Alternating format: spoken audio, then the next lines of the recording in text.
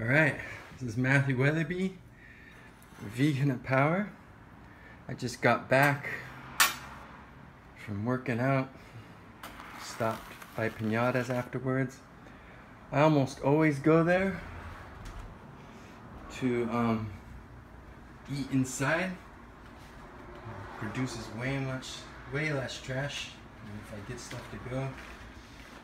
But I was running a little short on time today, so I kind of feel bad about this. We've gotten pretty good at this house. Like, there's 4 people here, and we normally make like half a barrel full of trash a week, which isn't ideal, but it's a lot better than it used to be.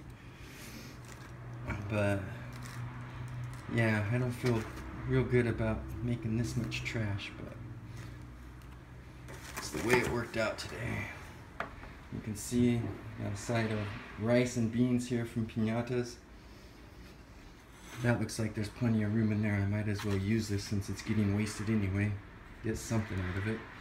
So you get that chips and salsa bar. They have a really good salsa bar. There's all kinds of stuff there, like cilantro, onions, a variety of different sauces, jalapenos and stuff. My favorite, for myself personally, are these little haiku habanero ones. Like, I probably butchered the pronunciation of that, but all these really good, like garden fresh vegetables from upcountry Maui. Delicious habanero. It's the second hottest one they have. Definitely the best one they have flavor wise. So, and then I also love heat. So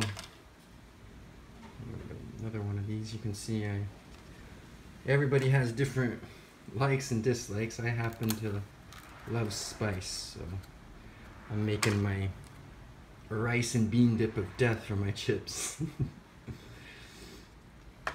This one right here is the hottest one they have. It's not bad, but it doesn't have like all the fresh vegetables and wonderful flavor that the other one does, but it has more spice.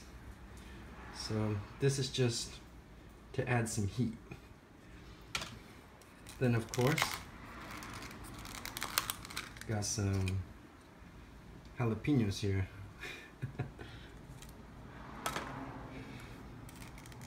These things are great. So I mix this all up into a crazy concoction and have like my bean dip of death. So yeah. So this may go without saying to vegans, because they know more about nutrition than most people, or at least the ones that I talk to seem to.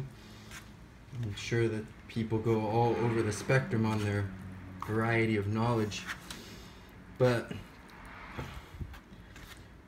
one thing I see hold people back in strength training a lot is the belief that they're not doing things the absolutely best way they possibly can, so why bother putting forth the effort? And they'll do this in 2 areas. Whoa, sorry about that. I always forget how little these lenses are and how big my fingers are. Carelessness. Anyway, it'll either be, they'll think that they're not getting the right supplements and stuff, so they're not getting the most out of their workout, or else they'll think they're not doing the right routine. And either way, it discourages them and keeps them from taking action or putting the energy into their workout that they should be. And that's just silliness. Because if you think about it, what would make you stronger? Putting a lot of time and energy and focus into doing something that's not optimal, but at least the right direction, or sitting around pining around doing nothing because you think you're doing the wrong thing? I think the answer to that question is obvious. So another thing is the supplements industry.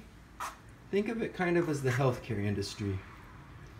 where they market it good and charge a lot, and things are sort of overrated. That's how a lot of the supplements are. I'm not saying all of them are junk, but I am saying that it's a good way to make money from people who really, really want something. So if you just eat good and work out hard, I think you'll do a whole lot better than people that are sitting around wishing they had the perfect supplement or anything. I'll talk about routines and stuff at a later date. Right now, even though this may look like crazy, insane mush to most people, I actually love it, and I am having difficulty exercising patience, so I'm going to eat this now. So I wish you a great day.